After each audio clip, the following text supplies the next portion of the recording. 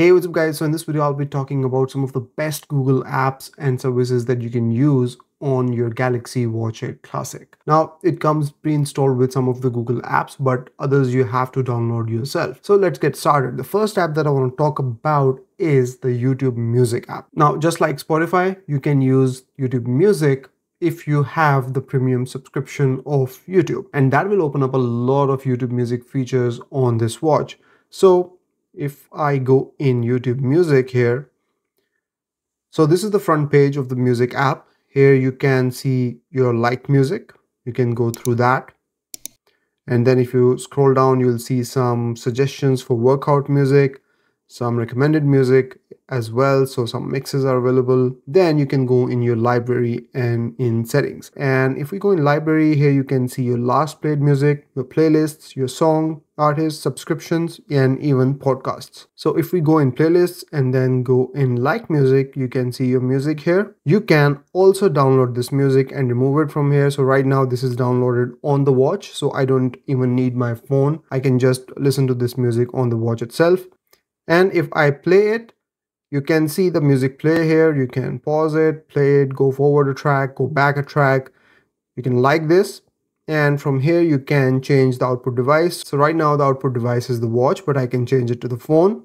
From here, I can scroll this rotating bezel to increase or decrease the volume, or tap on these buttons. And then one interesting feature here is that if you long press on this button here, it will skip the track forward really fast.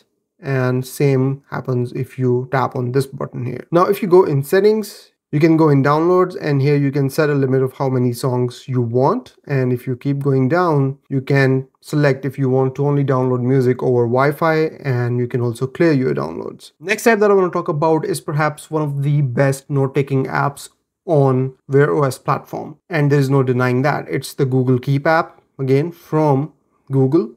And this is the app right here. It's very simple, and in its simplicity is its power. So it basically allows you to capture notes very quickly. If you tap on the plus button, you get two options: create note and create list. If you have made notes already on your phone in the Google Keep app, they will appear here. So if I tap on create note, you can very quickly just type anything and tap on this button, and now the note is saved.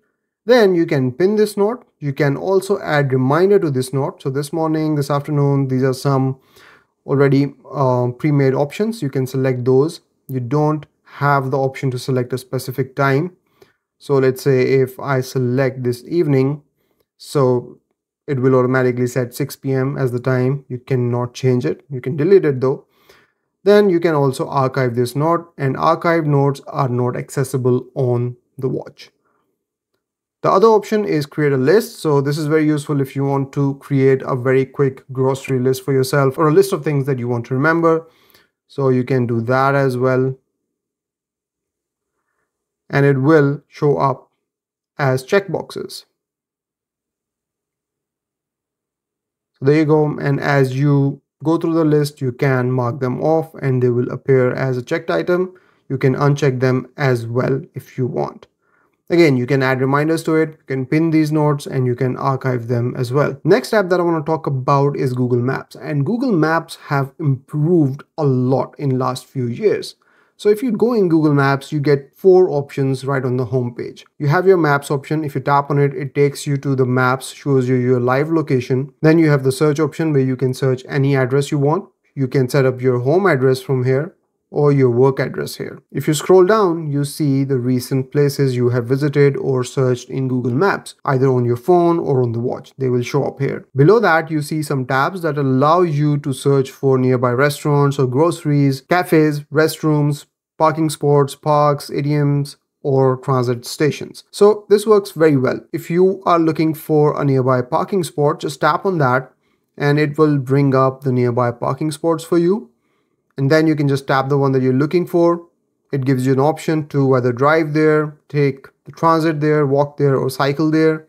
If you continue to scroll down, it tells you how far it is and if it is a 24-hour available parking spot. And then you also have the whole address and the phone number to that address as well. Now you can select to drive there, and it will open up this interface where you get to see all the instructions step by step, or you can just tap on this button here and it takes you to the map. Now here you can still see the instructions at the bottom. What is your next step, what turn you're taking or whatever it is. At the top you can see how long it will take you to get there and the current time and if the volume is turned on. Here you can scroll the rotating bezel to zoom in and out of the map, which is very cool and convenient. If you scroll further down, you will see the option to download offline maps on the watch as well. If you're exploring the city on foot, you can have these offline maps on your watch and then just follow along these routes on your wrist. You don't have to pull out your phone. And then finally you have some settings. So here you can go in mirroring. So if you start any route on your watch, it will also start on your phone and vice versa. So you can turn this on for driving, transit, walking, cycling, or just turn on this option mirror on phone, which will work for any navigation. Then we have distance units, so you can select between automatic, kilometers, or miles. Next app that I want to talk about is the Google Wallet app. So if you go in Google Wallet, it is very easy and simple to set up. Basically, you set it up on your phone, you add all your cards, your loyalty cards and your point cards, all of that on your phone, and then you download the companion app on your watch, and all of these cards are added to your watch straight away. As you can see that they are available on the app. The important thing here is that you have to add your credit card manually. It doesn't transfer automatically, which gives me a sense of security to use my credit card on this watch. Another thing here is that to use your credit card on the watch, you must have screen lock turned on, which is very important because if you take your watch off, the screen will be locked and no one will be able to use your watch. This can be very useful in scenarios where your watch gets lost or it gets stolen or something like that. No one will be able to access your banking cards, which is great. And another very important point to remember is that if you turn off the screen lock, your credit card will be removed from this app and you have to add it again and go through the verification process through your bank again, which is again a very good security measure. I personally really like it. And using your watch to pay through Google Wallet is pretty simple. You open the app, it brings up your credit card at the front page, and then you just tap and pay just like your phone. It was seamless. Although I was not able to use my Tim Hortons barcode through the watch, it wouldn't scan for some reason. If anyone of you is from Canada and know why that didn't happen, please enlighten me in the comments. Next app is the Gmail app. So I've never used Gmail on Galaxy watches before. I've never reviewed them, but Gmail app turns out is a pretty useful app to have on a Galaxy watch. So I downloaded Gmail this time and turns out it's great.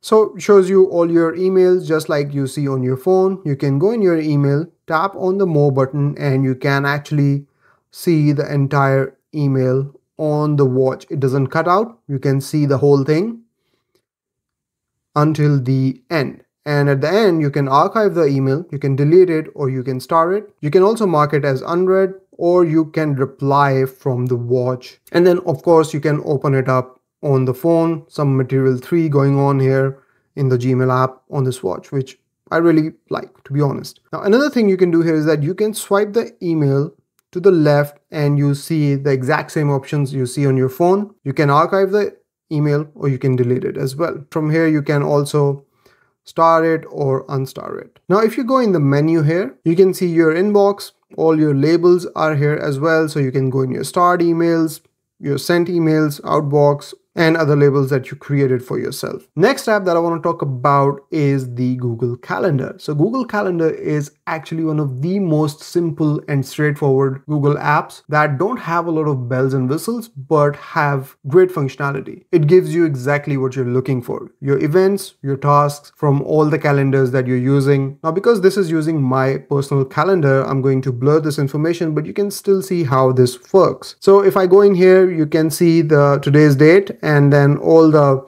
events or tasks that I have added in my calendar on my phone here.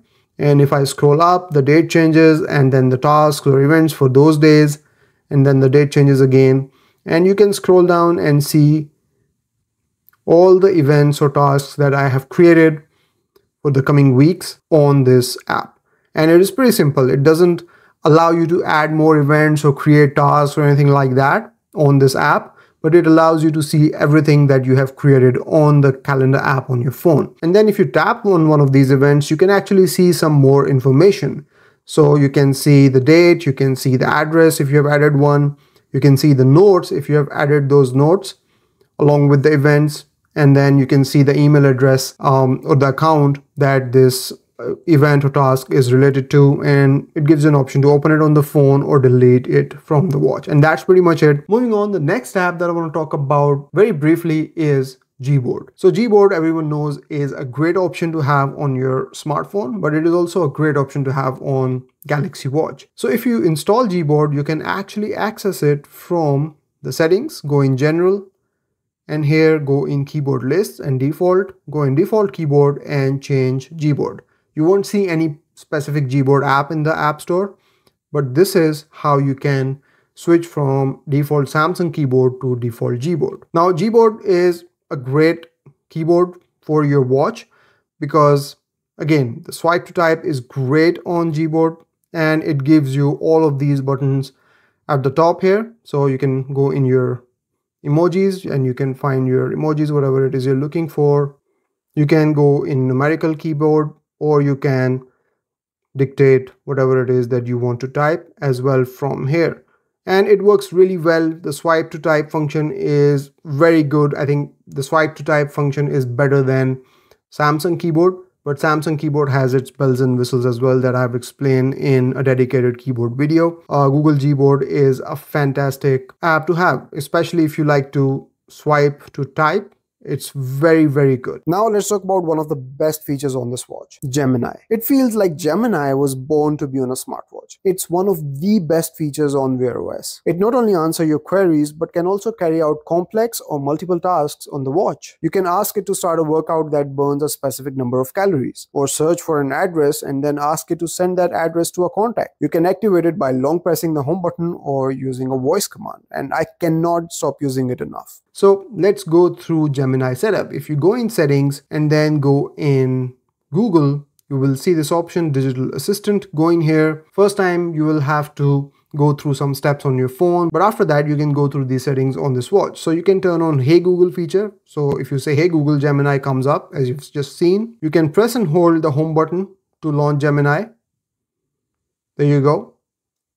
And then if you go down, you can turn on the voice response. So if you ask anything from Gemini, it will respond back with text, but you will also listen to the sound. You can turn this off if you want to be more private and you just want to read what it says. And then if you scroll up, you can turn off Gemini entirely. So that's about it from this video, guys. I hope you've enjoyed this one and you've learned something new. I'll see you in the next one. Till then, take care. Bye-bye.